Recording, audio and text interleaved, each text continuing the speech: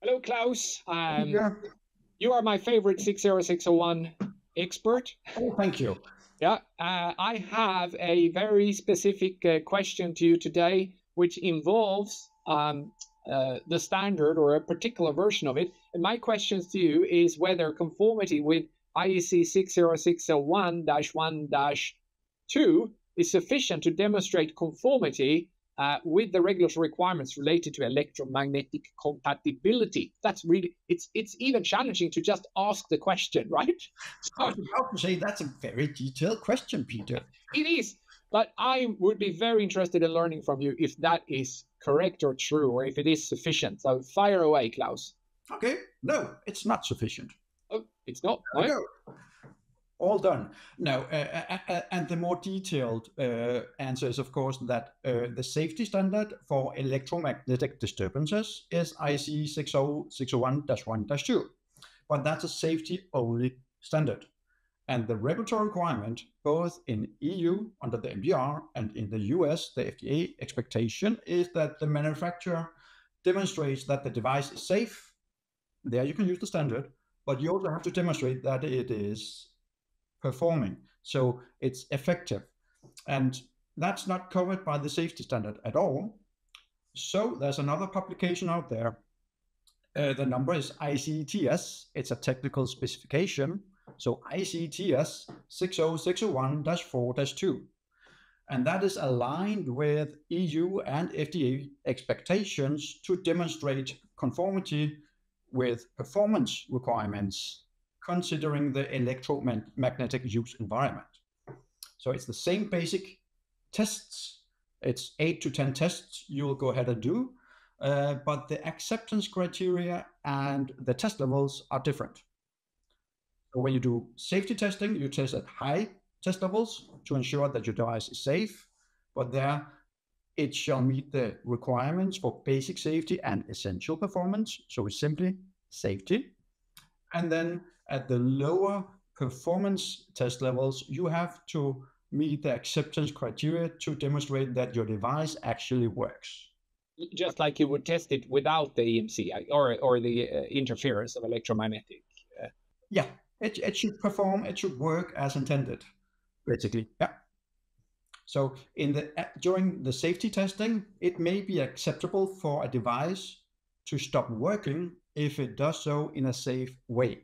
So it can trigger an alarm, or it can go into a safe fallback mode or whatever, if it's just obvious to the operator that the device no longer functions as intended.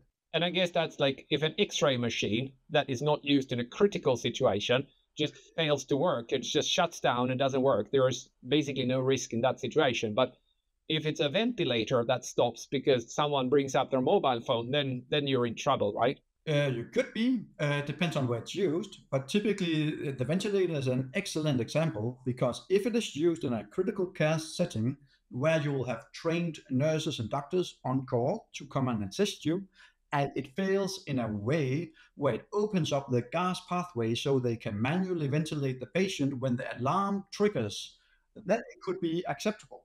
Okay, it can be. I wouldn't have thought that. No, but okay, yeah, But to interesting. have those acceptance criteria, then that it shall trigger an alarm in a way that alerts the operators to come to the patient's rescue, and it shall fail in a way where they can actually ventilate the patient. That's almost like this with a hand crank on roller pumps in heart-lung machines. So when you bypass the heart, if the roller pump stops, you're supposed to put in a hand crank and pump, which is Exactly the same issue.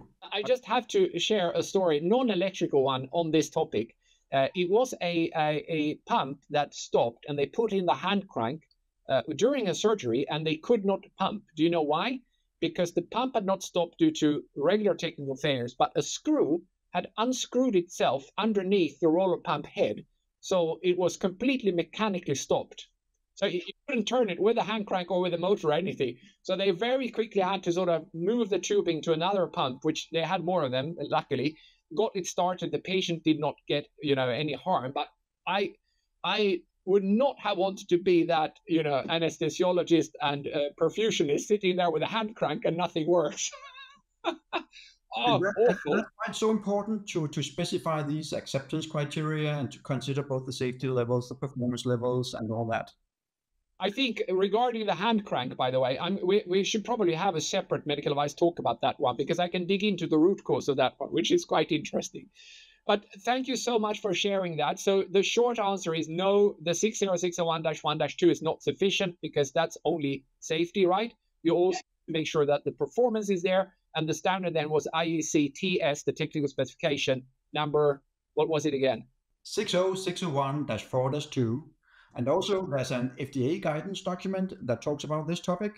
And there's an American AMI standard, which is called CR 500, that also talks about this topic. There are no less than 4 different standards and guidelines that you need to take into account to get this right. That's great. Thank you very much for sharing that, Claus, and I'll see you in another medical device talk.